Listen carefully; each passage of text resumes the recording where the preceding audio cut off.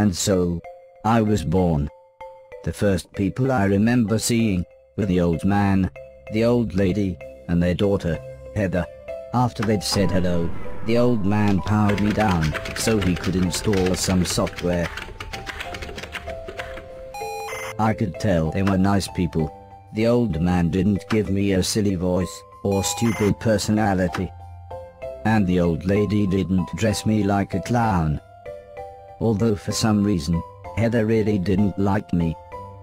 Once I'd had time to get used to walking, the old man asked me to dash from one end of the room to the other.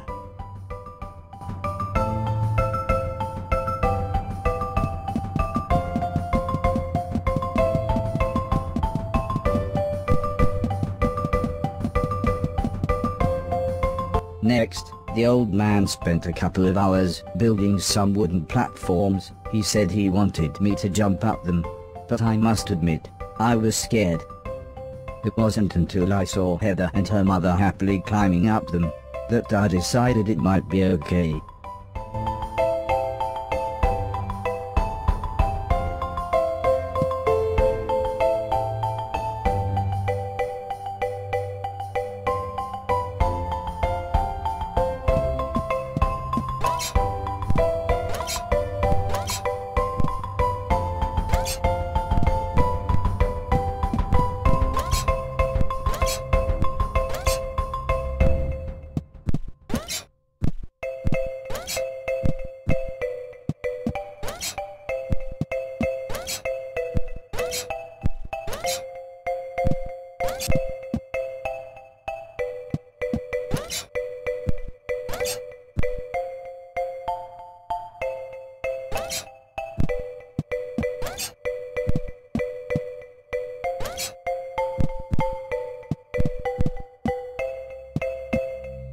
The old man then rearranged the platforms.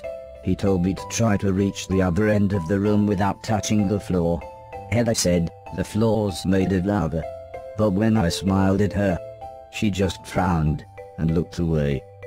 The old lady arranged some pillows and blankets. She said it was in case I fell, but I think she just wanted it to look more like lava.